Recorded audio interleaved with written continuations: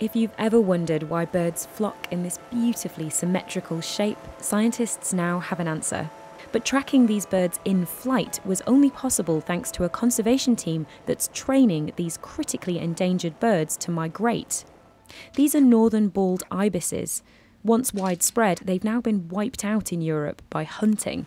So this team is using a microlight to guide the captive bred birds along their lost migration route. And by fitting data loggers to the ibises, scientists were able to monitor their speed, heading, and every single beat of their wings. This revealed that the birds positioned themselves perfectly to gain lift from the bird in front. As a bird flies forwards, it pushes air down with its wings. The air is then squeezed around the outer edge of the wings, so at the wing tips, it moves upwards. By flying at the wing tip of the bird in front, a bird can save energy, getting a free ride on this upwash of air.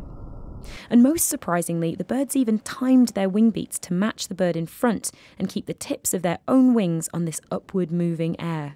They're up there in the sky in this huge 3D environment, and despite that they're able to somehow sense what's going on from the bird in front, where this good air is coming from and how to position themselves perfectly in it. So from a sensory point of view, it's really incredible.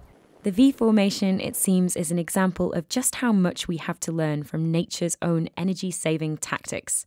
Victoria Gill, BBC News.